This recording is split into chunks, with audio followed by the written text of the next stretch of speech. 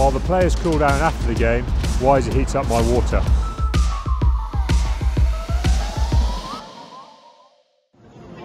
Well, Ali, a fabulous game of rugby, and made even more fabulous by the 5 points for you.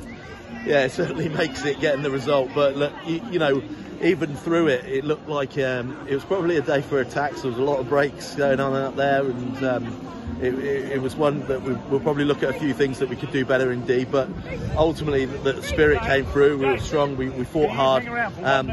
You know, we probably could have kept the ball a little bit longer in that first half. If we hadn't thrown a couple of balls away, I think we would have got momentum and scored more tries. So look, to come through away from home at this time of year with a young team and youngsters coming through and learning their trade, it is hugely exciting and positive for the future. You know, there's a lot of guys now really putting a mark on their performances and putting their hand up for first team spots.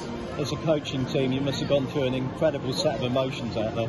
Yeah, it swings. You know, we get it almost every week anyway. But you know, like I said just then, we probably celebrated it as much as winning the European Cup. So that was a big win for us and really important in the context of the season. And it gives us now, in this block of games coming up, something to really chase after and get more points on the board.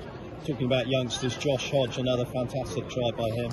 Yeah, look, he's flying. His speed is everything in this game, and he's got bundles of it. But he's tough as well. He's strong on the ball. He's learnt a lot in a year and a half, really, since we introduced him at Bristol, where he's running here, there, everywhere across the field, kicking the ball everywhere.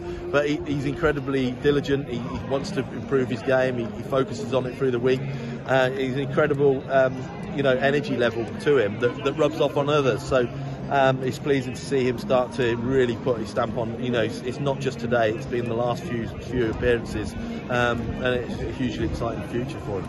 The way the Saints started the second half, it was just almost a case of just hanging on in there for a bit, wasn't it? Yeah, look, we didn't defend particularly well for a couple of scores, and obviously we got done at the scrum for that. Those guys coming off the bench shored us up in that scrum as well. It allowed us to compete in the last stretch. But yeah, we just didn't necessarily get stuff in order very early, and they're a dangerous team. If you step off them, they're a quality side. So it was just pleasing that we got it back together, and when we got the ball and got control of the game, we looked threatening and we looked like scoring tries, and we probably could have had another one as well.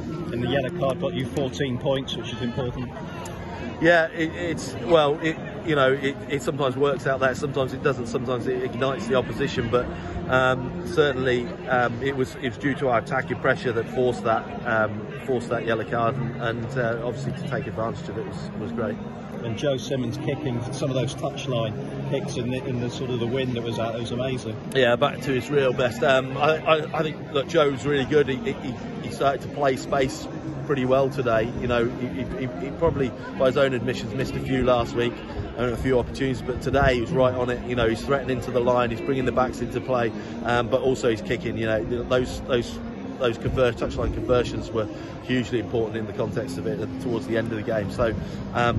And then obviously you get the try from the crossfield kick. So all in all, he's had a pretty special day as well.